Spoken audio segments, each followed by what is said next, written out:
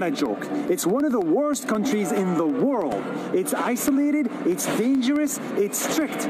But above all, it's depressing. So here is my time inside North Korea. I visited North Korea by taking a 24-hour train from Beijing to the border. Here, you can only enter as part of an organized tour group. And now we have to take a train to North Korea for 24 hours. And the minute you cross the border, you enter a whole new world. Soldiers will inspect everything you own.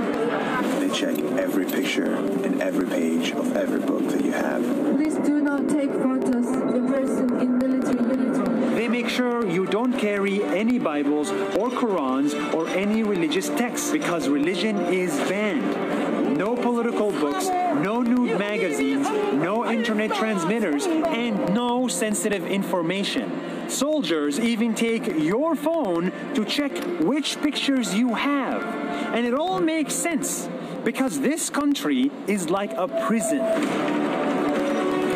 Inside of it, you'll see extreme poverty and extreme isolation with no freedom, no Wi-Fi, no Facebook, no access to the outside world. This place is such a close community that everything they produce is produced internally, which means there's no trade or very little trade with other nations.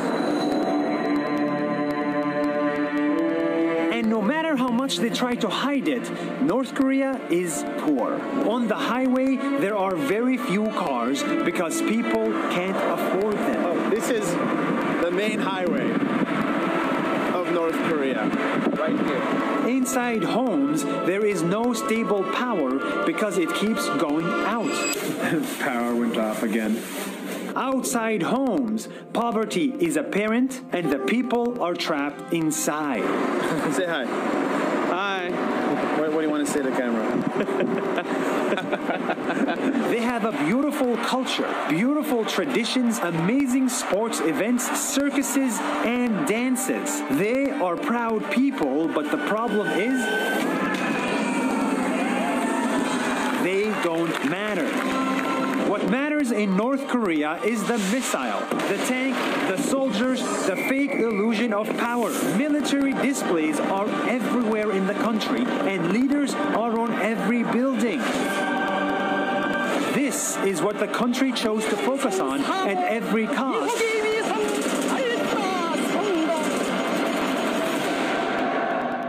And not this.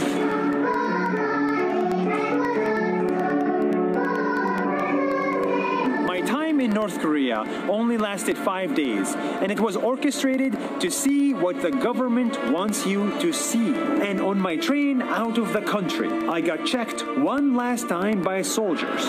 We just got checked. And luckily they didn't steal our videos.